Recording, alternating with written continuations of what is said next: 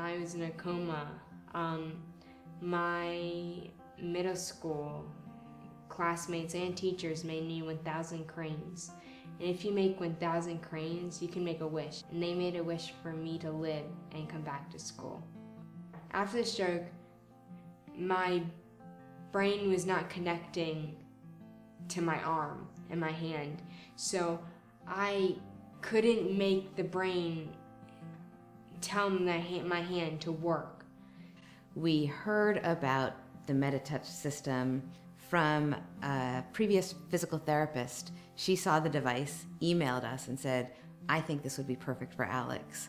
I was not sure because I tried so many other things and I thought it's another equipment to try. I actually saw her working mentally at it. I saw her trying to reconnect at that moment, and that was extremely important to me because I feel that is where we needed to make the improvement.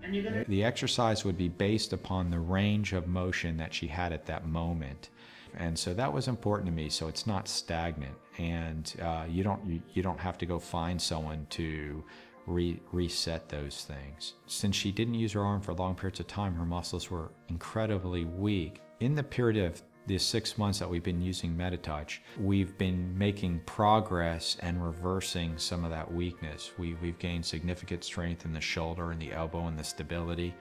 The fingers have been able to be opened, and it's a struggle, but what's exciting about that is that her brain is remembering she does have a right hand. And I think that's one of the first steps to success.